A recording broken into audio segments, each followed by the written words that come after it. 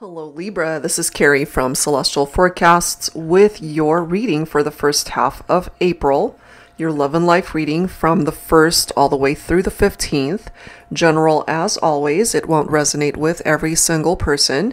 Please do take from it what makes sense for you and release the rest. If you are interested in your own reading, that information is down below in the description box. I'll include a link to all of the decks and creators that you do see here today. And as always, cross watchers are absolutely welcome. So Libra, let's begin. These are the 3 decks that we will be using for the focus messages, starting things off with the Ghostly Whispers of Love Oracle by Angelic Revelation 144. I'm going to pull from my He Said, She Said Oracle, and it's obviously very specific by way of messages for a man or a woman, but if it's reversed for your situation, if it's a same-sex relationship, then custom tailor it for how it makes sense for you and focus more so on the messages here. And then we'll go ahead and grab a card from the Love Compass Oracle. Okay, so let's begin. Let's see where this goes for you. So it's more than just a love reading. We're focusing on every aspect of your life, Libra. But starting off with love, of course. All right, let's take a look and see where you guys are at on this connection. Someone's on a solo journey in the meantime. I can't be with you right now. That does not mean that they can't be with you later on, but maybe they just feel the need to be able to do something in their life right now. This could even be where you're at in your life, just wanting to kind of do things on your own, be independent, be solo, and there's absolutely nothing wrong with that. All right, so let's grab a dialogue card from the He Said, She Said Oracle deck. Okay, for Libra, guided to this one. We have a first date, okay. He said, will you go out with me? And she said, I'd love to. So for those of you who have started dating someone new, or you're anticipating this, especially if you've been single for a good minute, you've been solo for a while, you've been on this solo journey. So maybe you've got a first date that's on its way to you. So that's a really nice one. I feel like grabbing one more though. He said, I'm obsessed with you. She said, I'm obsessed with us. So take whatever part of that makes sense. If there's this feeling like you're obsessed with a particular person, as long as it's not coming from a place of like a stalkish type energy or a toxic vibe to it with that obsession, because it can pick up off of the energy of the Devil card in tarot, not that type of obsession. So the kind where you just can't stop thinking about somebody because you're totally into them. That type of healthy type obsession, not someone who's stalking someone's house and just trying to get a glimpse of them. Not that sort of obsessive behavior, you know what I mean? So let's go ahead and see what else is presenting itself here. And watch, what tends to happen with some of my readings is I'll say one thing and I'll be like, oh, well, it's not that. And then tarot comes around and it's like, oh, shit, it is that. You know, so we'll see. We'll see. All right, so let me grab a card from the Love Compass Oracle. Angels and spirit guides, please, for Libra. Let's grab a card from here. All right, I'm guided to this one. Trust your intuition, okay? Trust what you're feeling. Listen to what your intuition is telling you about this situation or person. Your feelings are real. Tune into your inner guidance and follow it. You already know the answer. So if in your heart of hearts it's telling you something, don't question it. Sometimes how you're feeling is telling you so much about a person, about a situation. And this can, again, pertain to some other area of your life. It doesn't just have to be a love connection. You know, if, for example, you're contemplating a particular move in regard to your career or switching directions in your life, trust your gut. As long as you trust what feels right in your heart, that will help direct you towards making the right decision. Okay, so let's go ahead and add to this. I'm going to pull messages from my silhouettes deck here. So some of you guys are going to be asked out on a date, so that's really nice. Especially if, as I've mentioned, if you've been single, maybe love will finally start coming through for you. And when it comes to new people, okay, trust your gut in that as well, because not every person that approaches you with a first date offer is going to be a good person for you. So just trust your instincts. All right, angels and spirit guides, please, for Libra. What else do we need to know in love and life, first half of April? Splash! This thing between you and I, let's dive in and get wet. This reminds me of, obviously, water energy, right? So Cancer, Scorpio, Pisces for some of you. This reminds me, and it's interesting how we do have the first date reference here. It's like, okay, well, we feel the connection, we feel the chemistry. Let's see where this goes by going out. You know, because it might just turn into something very special. This could apply to those of you who've been together for a while also, you know, and maybe taking things to the next level. Okay. We've got stillness. When we're surrounded by life's overwhelming demands on our time, our space, our obligations, our relationships, sometimes all you need is a minute to catch your breath to find yourself again.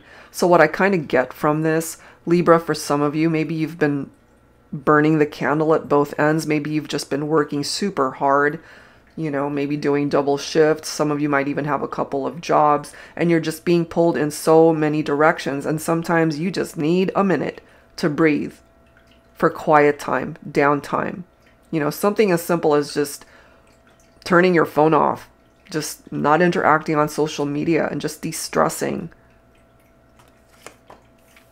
Rendezvous.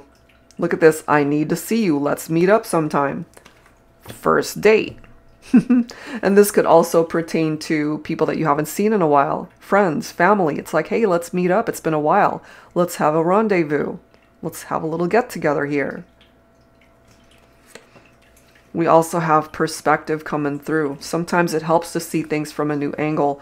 So this is for those of you who might be dealing with a particular person, and maybe you guys are just running into some obstacles in regard to communication, and it helps to be able to see things sometimes from the other person's point of view so that you guys can hopefully find some sort of solution to the conversation if there are some issues there.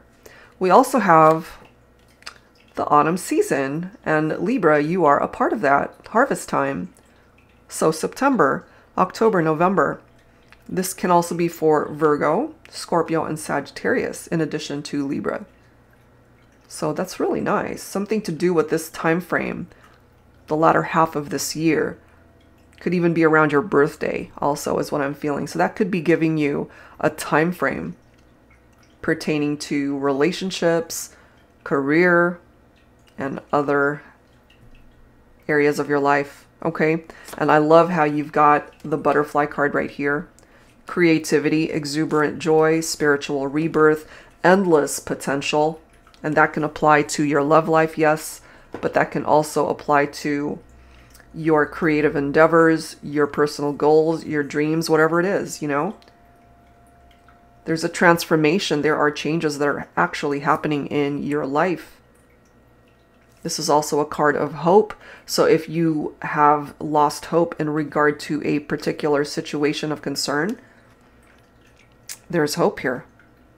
So there might still be the opportunity to work through things. Some nice messages, really, overall. Let's go ahead and add to this and see what else needs to come through. So let's go ahead and grab some tarot cards. I'm going to pull from my tarot teacher here. Angels and spirit guides, please, for Libra. For this love and life reading. First half of April. I can't believe how fast this year has gone. I mean, I say that every year, you know. It's almost as if time just hit the accelerator and it's just been moving so quickly. At least for me, it just seems to have gone really fast. All right, Libra, what else do we need to know?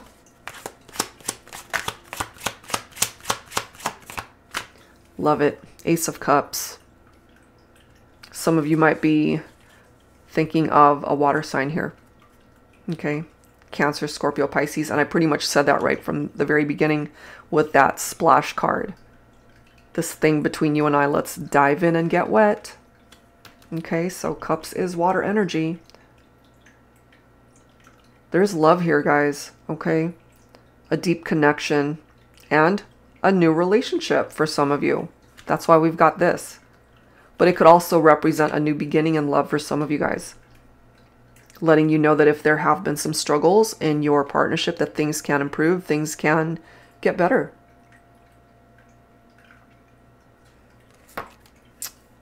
The Seven of Wands, picking up off of fire, okay? Some of you guys might be dealing with a Leo, Aries, or Sagittarius. Standing up for what you believe in, taking the high road. Those are all parts of the energy of the Seven of Wands.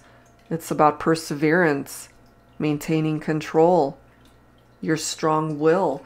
But, you know, this is also a very defensive card. Somebody might have put you into that type of energy here because the Seven of Wands can also indicate competition. That competition doesn't always have to be other people in the sense that it could represent a third party. For some of you, it could. But it could also be competition in the workplace. You know, so if you've been wanting a particular promotion, if you have been thinking of going after a particular position, there could also be other people that want the same thing. But here's the thing with that Ace of Cups. You need to be able to fill that cup of love for yourself because it's about self-love also. And if you're confident and have that love for yourself, that is the energy that you're going to be putting out there. And you might just ultimately find that this new beginning could represent a new beginning in your career as well as other areas of your life, as well as a new beginning in love and romance. And then you've got this King of Cups right here. Okay, this is actually a good love match for some of you, especially my feminines. This King is ready to offer that cup of love to you. This is someone who is very caring, very loving, a very affectionate life partner. Page of Pentacles. Earth energy for some of you, Virgo, Capricorn, Taurus. So the Page of Pentacles is about manifestation, new enterprises, your ambitions, your desires. It's manifestation of all of these amazing things that you've been working very hard towards to be able to create this solid beginning and laying the foundations for your life, for your relationships, yes. But I can't help but tap into your career, your work life as well, Libra. I'm also getting from this solo journey that some of you guys might be thinking of going into business for yourself or dedicating a lot of time to just spending time on your own. And that's not necessarily a bad thing because sometimes we need that downtime, as I've mentioned, and that's where this comes in. Stillness, you know, a minute to just catch your breath, to find yourself again. So needing time to yourself can be very energizing. It's rejuvenating you. It absolutely is very liberating. So if some of you guys experienced a very painful breakup, for example, if someone stabbed you in the back, if there was betrayal of some sort, of painful ending, and this is your own air energy right here with that swords, Libra. So maybe you feel that you had to sever ties from somebody that betrayed your trust. That could be friendships too. It doesn't just have to be a love connection. Severing ties from people that hurt you, that betrayed you, that you know in your heart of hearts you can't trust them anymore. So it's interesting how we've got trust your intuition right here, because you now know what it's like to endure connections where it failed, where it did not work because of trust issues.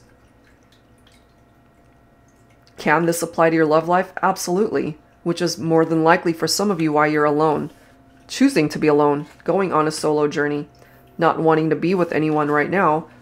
Or maybe that's the journey that you've been traveling for a while because you've been hurt. And hopefully through that solo journey, you've been able to discover self-love for yourself. And so maybe now you're ready to start dating again. And I absolutely love how you've got the Wheel of Fortune. Okay, so things are going to change, Libra, for the better. This wheel is falling in your favor. Destiny, good luck, good karma, good changes, new cycles that are coming in.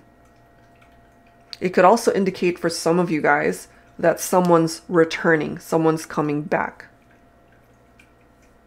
You just got to be mindful, is the person who's coming back worth taking them back into your life? So that's where your intuition comes in. You'll know in your heart of hearts if this person even deserves your time of day. But if they do, there's a possibility, if you're missing someone from your past, that they might come back and have this new beginning with you. Okay, so that's totally possible. All right, so let's go ahead and grab some dialogue messages here. I'm going to pull from my Thinking Man Oracle deck. This is the Volume 2 version. So let's see where the masculine is at on this journey for the first half of April. Angels and spirit guides, please, for Libra. All right, masculines, what do you want to say to your feminine?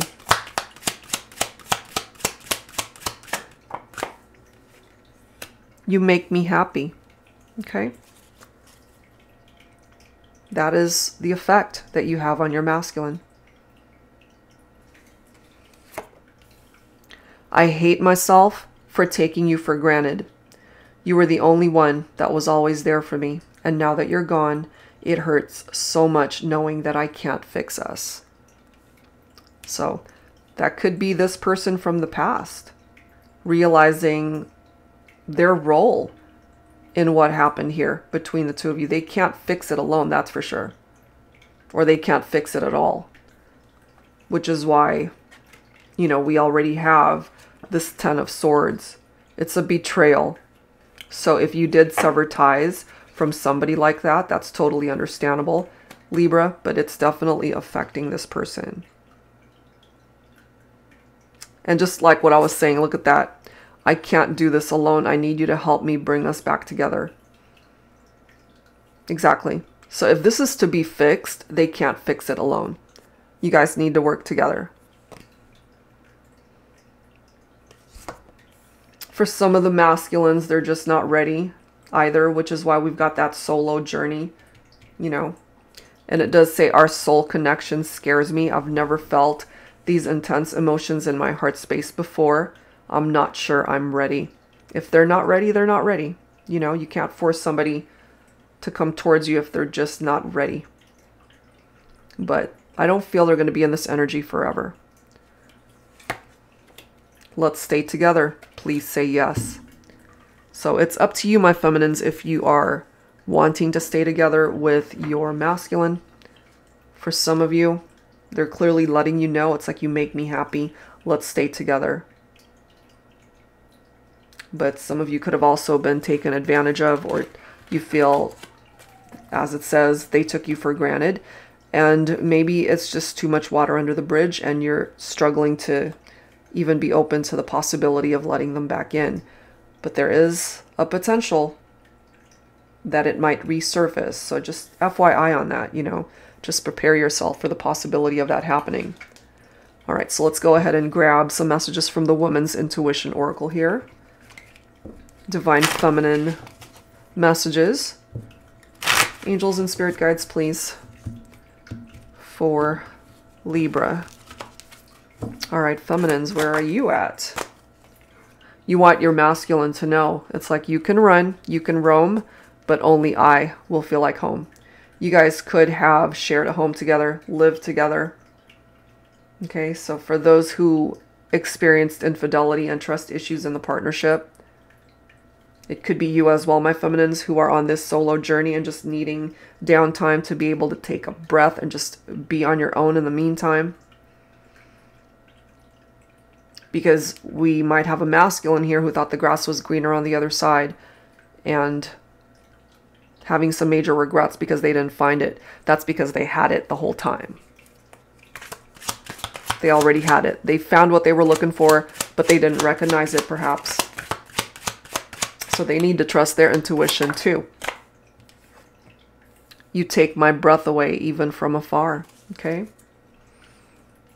Still feel so drawn to the masculine.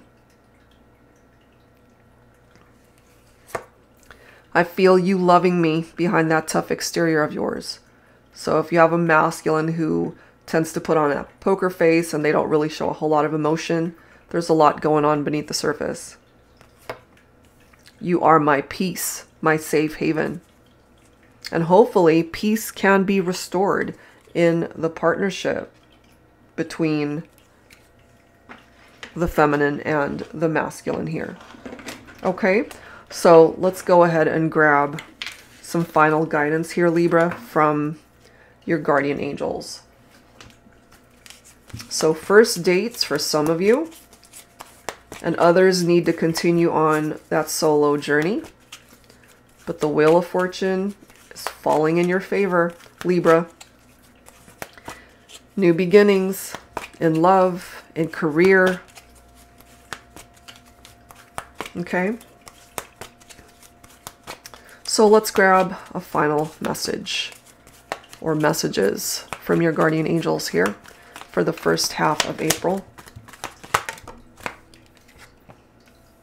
We have intuition. Again.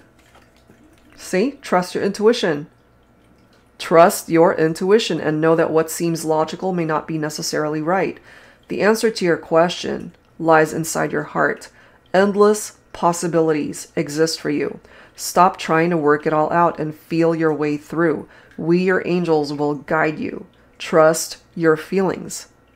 What feels right is right. So at the end of the day, Libra, just trust your gut, your instincts, your intuition, and you will not be wrong. Trust that heart of yours. It will not fail you. Okay? So that's where I'm going to leave this one. Guys, I do hope whatever part of this made sense for you helps you out. If you are interested in your own reading, that information is down below. Thank you guys so very much. I hope you're doing well, and I'll see you next time.